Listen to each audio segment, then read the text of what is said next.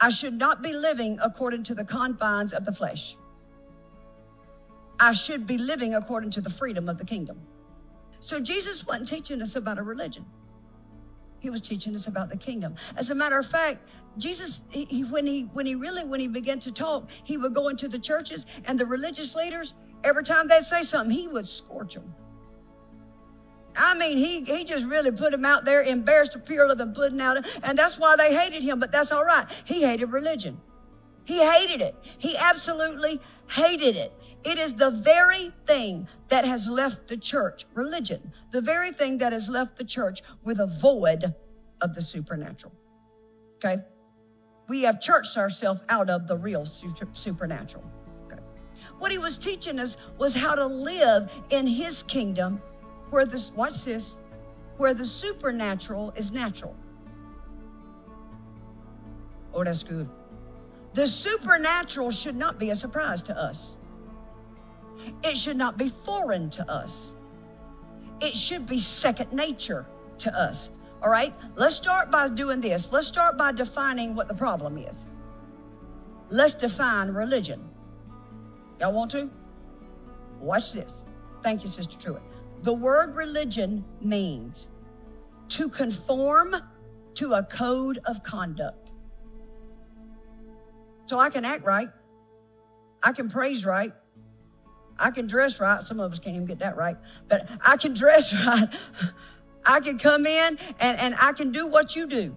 So I can be like you are. I'm religious. Okay? I can walk into your business and I can be there for just a few minutes and watch everybody else, and I can act like they act, and you'll think I'm a part of your business. Oh, Lord have mercy. You think I've been here my whole life. What am I doing? I am watching the code of conduct of everybody that's around me, because if you are in a business, if you are in an atmosphere for any length of time, y'all all start acting alike.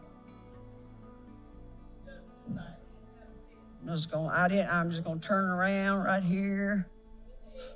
You hate the job, you hate the boss, you hate the business, you hate the company, but you act like them. Because I want to be paid by them. Woo! Hey, y'all good? So, this code of conduct, to conform, not be transformed, but to conform. I don't want to conform. I want to be transformed. Because if I conform, when I get around the next crowd, then I'm going to conform to them. So that's when I got all them 7 different people all up in me at one time, and they all got names, and I just conform to wherever I go. But if I'm transformed, when I'm transformed, wherever I go, I am who I am. When I'm transformed, wherever I go, I carry him. Is anybody hearing me? That's the problem. That's why we all struggling, because we have been conformed but not transformed. Okay?